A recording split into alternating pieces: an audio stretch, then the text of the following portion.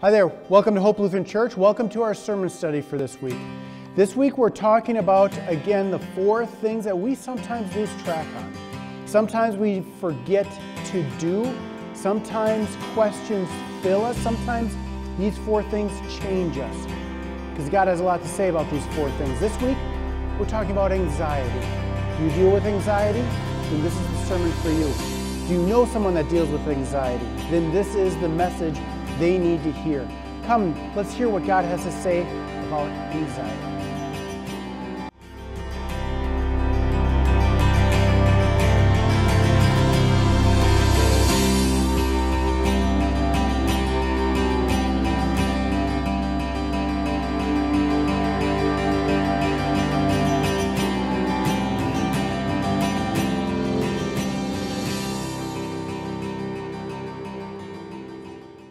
Well, welcome to episode number 2 on this sermon series where we're asking if there is a better path for us to go down with some of life's issues. Last week we talked about anger. And like I said at the beginning, I know where I want to go with my anger. I know where this world wants me to go with my anger. But as we saw, there are many ways, 6 ways that God has shown us a better way to handle with anger. Today we're going to talk about something that is very serious for a lot of us.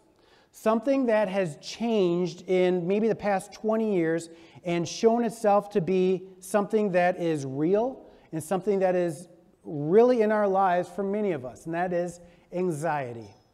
Now, when I was growing up, anxiety, that was synonymous with, being nervous. I've got anxiety. That's another way of saying I was nervous or I'm worrying.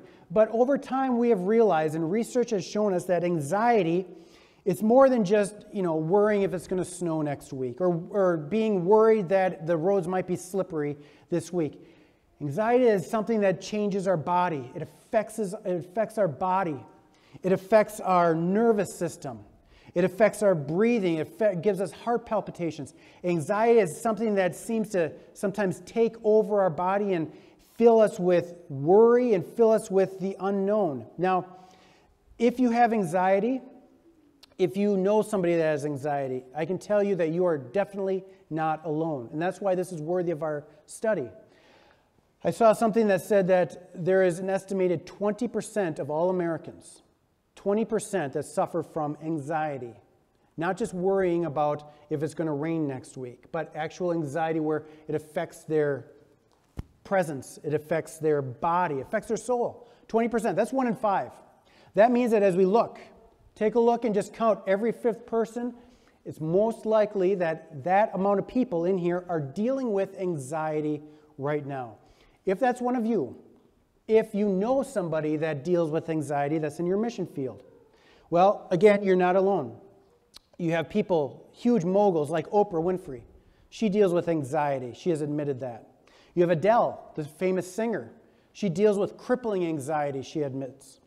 You have, if you're into baseball, Joey Votto, an all-star player, one of the best players of our generation, deals with crippling anxiety.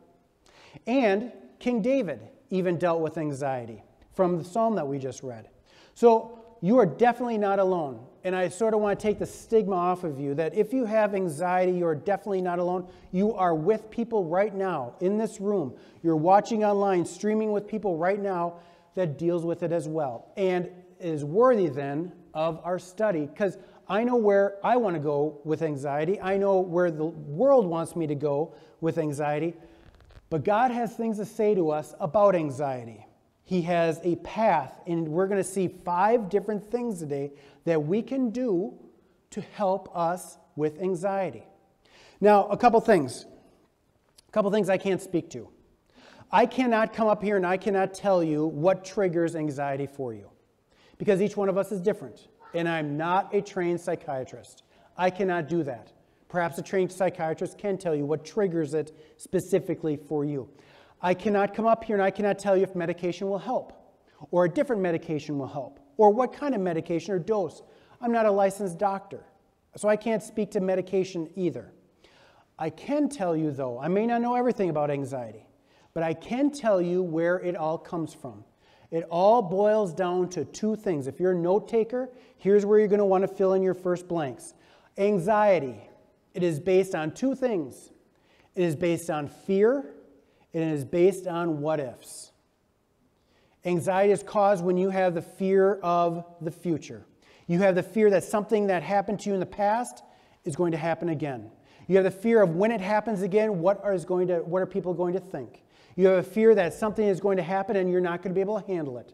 You have a fear that you are ill-prepared if it does come and it will change your whole life. What if I lose my job? What if, for me, what if I'm no longer a pastor?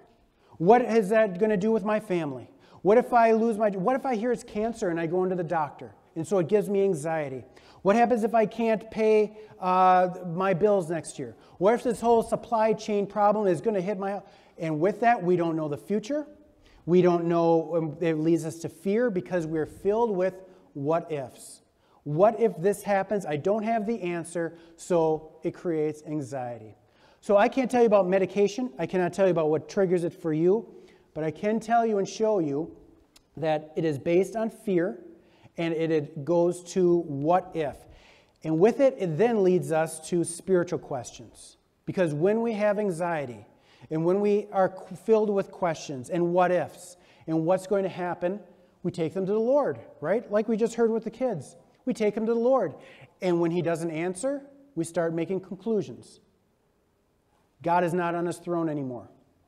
God has put his ringer to silent for me, and he's not listening.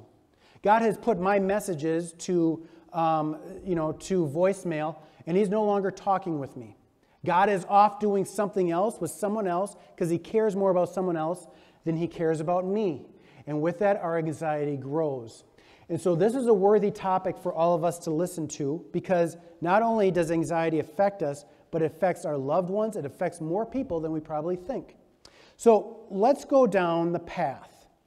Let's go down the path to find out not what the world wants us to do, not what we think we should do. Let's go down the path to hear what God would have us do as we struggle with, as we deal with, as we love people who have anxiety. And I want to take you to 1 Peter chapter 5. Now, 1 Peter is a wonderful book of the Bible.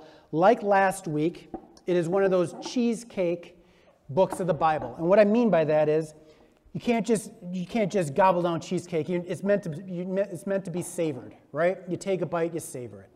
You take another bite and you enjoy it. This is one of those books of the Bible that you almost want to read one sentence, stop, and enjoy it. And take another sentence, stop, and enjoy it. And so there are 5 things that we're going to see today. Things that God would have us do when it comes to anxiety. And it's great to hear because we're going to be going to a letter that Peter wrote to a church, or to people that are scattered. And this is how he starts out his letter. And I just want you to set the scene and just think about what life must have been like. This is after Jesus has risen from the dead. This is after Jesus has ascended into heaven. We are now getting the people that have been around Jesus a little older, and there's a next generation coming. Christianity is not illegal yet, but boy, there is a lot of pressure to renounce your faith. And there's a lot of pressure for you to stop going to church. And there sure is a lot of pressure to rid Christianity of the earth. By this time, the Romans have driven out the Christians from Jerusalem. And what do Christians do when they're on the run? Well, they settle in different places. Now imagine that for a moment. Imagine that we were in a world where it was illegal to worship. And here comes the authorities, and they scatter us. They either throw me in jail or they kill me. They either throw my family in jail or kill them, and you guys are scattered. Gone are your homes. Gone are your families. Gone are your Christmas traditions. Gone are your schools. Gone are all the things that you look forward to because you're now on the run. All because of your faith. So Peter is writing to people under a terrible amount of stress. Anxiety maybe not be a word that they fully recognize that we do now, but they will have gone through anxiety. This is how he starts his letter. He says, Peter, there's your author, an apostle of Jesus Christ. So I have authority. You should listen to what I have to say. To the God's elect. That's you. That's them. Those are Christians. People that God elected. People that God chose for no reason besides grace. God's elected. Those people that are strangers in this world because their home is in heaven. Jesus won that for them. But these same Christians that are now scattered through Pontus, Galatia, Cappadocia, Asia, Bithynia. These people probably would have come from somewhere in Jerusalem and would have been now on the move. With that, like I said, new families, new neighborhoods, new customs, new languages, all on the move because of their faith. And so you can probably understand what they're going through when it comes to anxiety.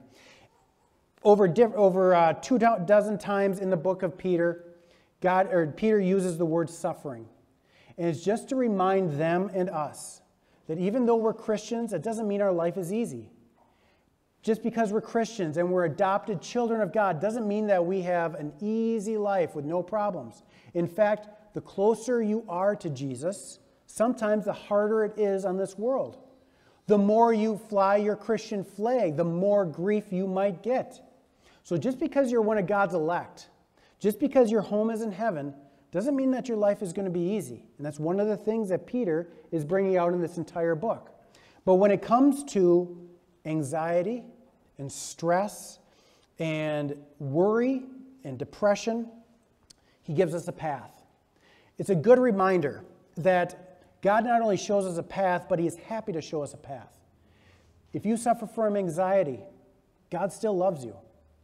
If you know people that suffer from anxiety and stress, that does not define you. That does not take away the badge that God put on you that said, child of God, redeemed and perfect in my sight. That does not take that away. God, though, is showing us a better way to handle anxiety and a better way to handle stress. 5 ways. So let's go and we're going to look like this cheesecake section of Scripture. We're going to take a verse, we're going to savor it, and go on and find 5 ways that God has given us to help with our anxiety. The first one he says, as we go to chapter 5, he says, first way, humble yourselves. Humble yourselves, therefore, under God's mighty hand, that he may lift you up in due time. You know what that means? That means that turn your attention to God. When you feel anxiety taking over, when you have an anxiety attack, that's when you turn your attention to God. That's when you look to God for help. That's when, like that haunted house, you hide and you grapple and you hang on to your heavenly Father. What doesn't that mean? Because he says, what does he say? He may lift you up in due time. He doesn't say immediately. So when you go and you ask God for help one time, you say, well, I tried that, Pastor, and he's not answering. You don't know the plans that you have for God. God may give you different ways. While we go and we say, Lord, take away this anxiety from me. Get rid of these panic attacks that I have. God may send you a friend. He may give you the opportunity for you to go and speak to a licensed therapist, to go and talk to a counselor, to talk to a pastor, to talk to a doctor, to use medication. So just because God isn't answering the way you want doesn't mean that God won't answer. In fact, he will answer. He will answer in due time. So therefore, humble yourselves. Trust God that he is going to act in your life. When you are suffering from anxiety, when you're suffering from panic, trust that God will help in due time by giving you the answer. You may not be looking for that answer, but he will respond and give you help. Number 2, Peter says, you want to deal with this. Cast all your anxiety onto him because he cares for you. That word in Greek, cast, it's not just tossing. It is what you do if, imagine that you have to throw your garbage. All of us have garbage when the garbage trucks come by. Nowadays, we have it where the garbage trucks will actually take your garbage from you, pour it in. You don't have to do anything. Imagine, though, this week, the garbage man says, well, for some reason that crane doesn't work. I'm going to need you to toss your garbage into my truck. What would that look like? You would take your garbage and you'd start swinging, right? And swing, and you'd give it a grunt, and you would throw it up there, and it would hopefully land in it, and he drives away. That's the word that Peter uses. Take your cares and throw them. Throw them onto your Lord. Don't just place them where you remember where they are so you can go grab them and take them and put them on your lap again. Take them and throw them away from you. God does not mind hearing your problems. God is not disappointed with the things that cause you stress. God is not ashamed. God is not bored with the issues going on in your life. In fact, He welcomes them. Put them onto Him. His shoulders are big enough. He is God and we are not. He wants you to take it, throw it, and walk away just like we would if that garbage truck comes up this week and says, hey guys, you got to throw it in there for me. That's what God wants you to do with the stresses in your life. Those things that cause you anxiety, throw them. Put them onto someone that can help. Because Jesus can help, because Jesus is God and He cares for you. God is not expecting you to do this alone. God is not expecting you to handle it. Let God be God. Number 3 says, be self-controlled. Now is not the time for you to turn away and do whatever you want. When you are suffering from anxiety, when you're suffering from worry, that does not give you the right to disobey God. There are many times when I've heard people, and it's easy for us to say, well, I started drinking because of all the bad things happening in my life. I took it out on my wife. I was pretty abusive to her because of all the things going on at work. Doesn't give us the right to do that. God is not saying because you are going through a stressful time, that means you get to disobey me. You need to now, more than ever, be self-controlled. Remember when Jesus was out in the desert and he was being tempted by Satan. When did Satan come and talk to him? When he's at his weakest. Satan is going to want to talk to you when you are at your weakest, to try to get you to disobey God, to ignore God, to start thinking, where is that God of yours? Now more than ever, when you're suffering, when you are going through this trial, now more than ever is time to follow what God would have you do. Be self-controlled. In addition to that, number 4, be self-controlled, be alert. Your enemy, the devil, prowls around like a roaring lion, looking for someone to devour. Now is the time that Satan is going to try to pull you away, especially if you are having panics, if you are anxiety, if you're anxious about things, if you're worried, if you're stressed. That's when Satan is going to come and try and pull you away. He's going to try to pull you away like a roaring lion. Now, more than ever, is a time that we need to stay close and hear again who our Father is as we walk through this valley, like we sometimes walk through a haunted house. More on that in a second. And finally, the 5th one. As Satan is prowling around, resist him. Stand firm in the faith because you know that your brothers throughout the world are undergoing the same kind of suffering. There's that temptation. Satan is going to come to you saying, you're all alone in this. You are all alone. God is not answering you. God's phone is on silent. God is dealing with other people who seem much cleaner than you. God does not care. God does not have the time. God, you have disappointed God. All these things are going to... And what Peter is saying is you're not alone. God is right there with you. We're going to talk about that in a second too. But what he's saying is you've got brothers and sisters in Christ dealing with stresses in their life. If you have anxiety, you are not alone. You are sitting amongst people today who have had it. You are sitting amongst people today who, like you, are chosen children, who get to look forward to heaven like you. Which leads us to the source. Where can we look to for joy? Where can we look to for strength? And Peter finishes out this by saying this. And the God of all grace, that's our Lord, the one who has given you grace, the one who has said, you know what, I'm going to judge you and your life on what my Son has done, not what you have done. God of all grace, who called you of all people to his eternal glory. He wants to spend eternity with you. That's how much he cares about you. That's how much he loves you. Who has called you to his eternal glory in Christ after having suffered a little while. If you're circling words, a little while. The stress you're going on through now, I'm not saying is small, insignificant, or silly, but there's going to be a time period to it. There's going to be a day when this is in the past. There's going to be a day when the things that you are stressed out over now are going to be gone. Because God is going to allow you to go through this for a time. God is going to put a book stop on how long he is asking you to go through this valley. After you have suffered a little while, he's going to do 4 things. He's going to restore you. There's going to be a time when you are going to be new, when you're not going to have stresses or anxiety. The Lord is going to make you strong. Even though we feel weak, there will be a day that he makes us and changes us so we are strong, so that we are firm, not wobbly, so we get back up on our feet again, so we stand again as warriors for Christ, and steadfast, meaning that we can rest easy. To him be the power forever and ever. Amen. Okay, let's turn this now to us. I wanted you to leave here, because I know that this affects many of you. I want you to leave here with some tools in your hand. The first tool is possibly in your hand, literally. If you have your worship folder on you, there is, on the page that you usually take notes for our small groups and for further study, there's a bunch of passages. The next time you feel anxious, the next time you feel overwhelmed, the next time you feel like it is too much, the next time you might be having a panic attack, I want you to go and I want you just to fill in and read those passages. Just take one and write down what that means for you. Every one of them will give you hope and give you joy and remind you or even teach you about what God thinks of you, especially as you are going through anxiety.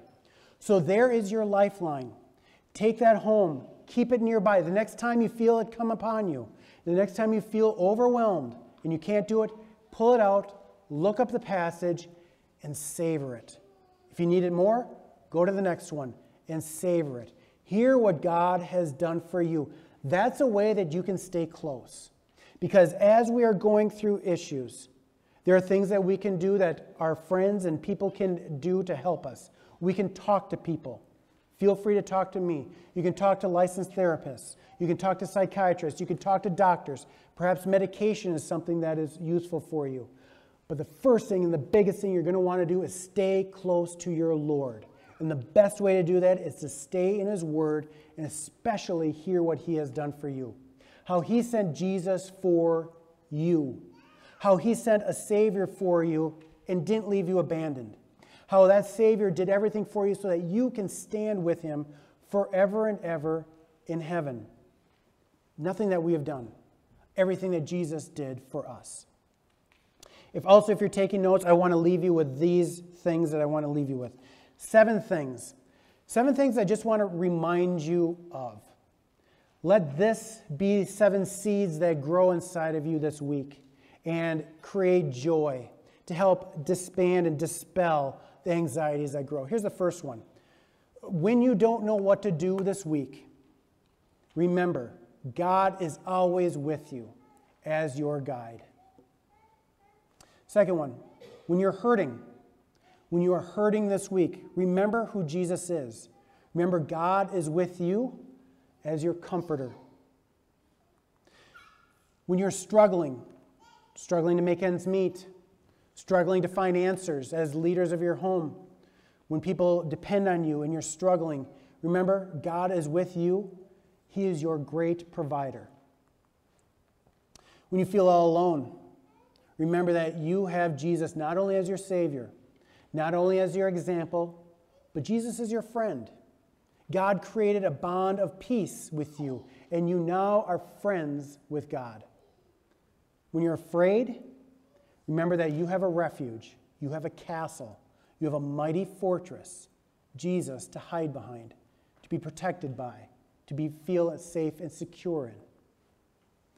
When you're feeling dead, when you're feeling regret, when you're feeling that your past is creeping up, remember that you have a Savior. You have a Savior that is judging you on what he did, not on what you did. And finally, especially as we are going into the Christmas season, remember that Jesus is your Emmanuel, God with us. You have a God that is with you in all times, especially when you're hurting, especially when you feel panic, especially when you are anxious. Anxiety doesn't define you. If you suffer from anxiety, that has not disqualified you.